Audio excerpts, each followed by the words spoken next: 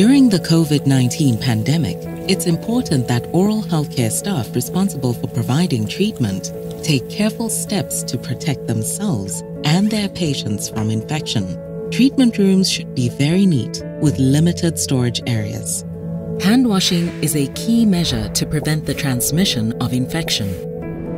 Staff should perform hand hygiene using an alcohol-based hand rub product or soap and water before putting on or taking off PPE and before and after treatment. Hand washing with water and soap should last for 40 to 60 seconds. Following these steps: wet hands with water. Apply enough soap to cover the entire surface of both hands. Rub the palms of the hands together. Rub the palm of each hand against the back of the other hand, interlacing fingers. Rub hands, palm to palm, interlacing fingers again. Rub the back of fingers on opposing palms with fingers interlocked. Rub the left thumb in the right palm and vice versa. Rub clasped fingers in a circular motion on each palm. Rinse hands with water. Dry hands thoroughly with a single-use towel and then use the towel to turn off the tap. Oral healthcare personnel must be trained to use appropriate personal protective equipment, or PPE, ensuring they understand how to put on, use, and remove PPE to prevent self-contamination. When putting on PPE, they should perform hand hygiene, put on the gown, then the mask, then eye protection, and finally gloves.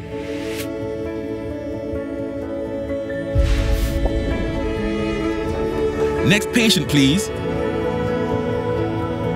Hi.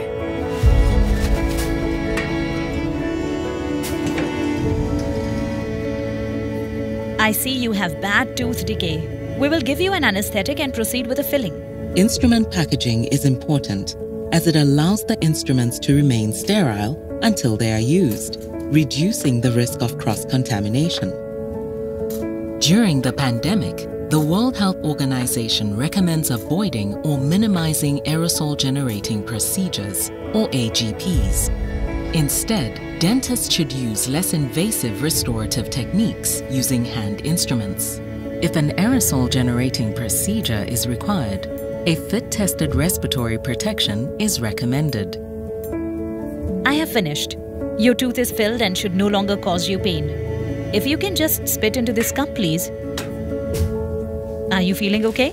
Yes. My assistant will take you back to the waiting room. At the end of the treatment, the assistant should send the instruments to the sterilization area. Respirators, surgical masks, gowns, and gloves should be discarded after every patient. Reusable eye protection and face shields must be cleaned and disinfected prior to reuse. There are temporary strategies for reprocessing masks or respirators. Reprocessing should be only considered when there is a critical shortage of PPE. Personnel should perform hand hygiene twice after glove or gown removal and after removing eye protection or masks. To further prevent the possibility of any aerosol transmission, there should be adequate ventilation in all patient care areas.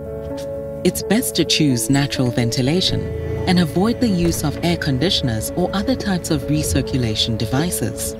Air filtration systems can also be installed, with professionals carrying out any air conditioning maintenance. By following all these steps when treating patients, we can help to reduce the transmission of COVID-19.